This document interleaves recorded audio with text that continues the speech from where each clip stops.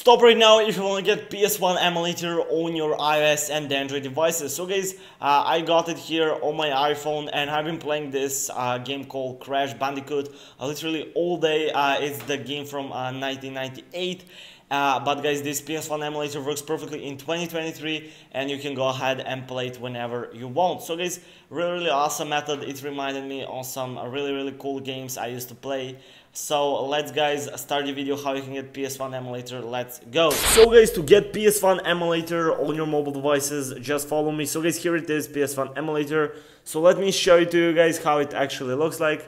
So guys, you can finally go ahead and play all those PS1 games straight into your phone, so you can get into those good old days. It is guys with the latest resolution and everything, so you won't play guys the games in 144p. It will be at least 180p.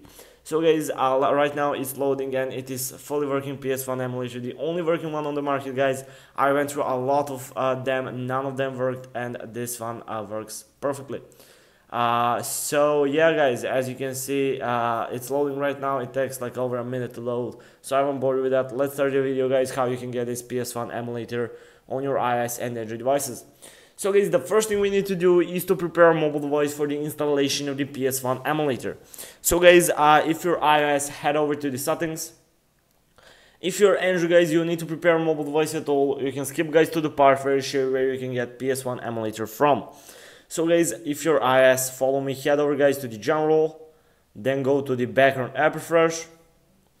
And guys, here make sure that it is turned on for Wi-Fi and mobile data. Okay guys, now we need to do a couple more things, so just follow me guys. So I'm gonna go ahead and head over after that to the battery settings, and I'm gonna make sure guys that the low power mode is turned off. So guys, you only want it on because the battery color will be yellow, so yeah, just make sure it is off. So guys, now after that we have to do one more thing, so just follow me. So head over guys after that to the general, then go to the about, and make sure guys here that the software version or the iOS version is iOS 13 or above that. So as you can see right now, I'm on the iOS 15.7.5, so yeah, just make sure it is iOS 13 or above. So guys, now we successfully prepare a mobile device for the installation of the PS1 emulator. All you got to do now guys to get PS1 emulator on your iOS and Android devices is to simply head over to the pinned comments down below. There will be the full video where I show you how you can get PS1 emulator and where to get it. It will be super quick guys, but I can't show it here because the YouTube will ban this video immediately. This is guys second time me actually uploading this and they are banning it every time. So yeah, just head over to the pinned comments. Also leave a like in the previous video if this works. Bye for now.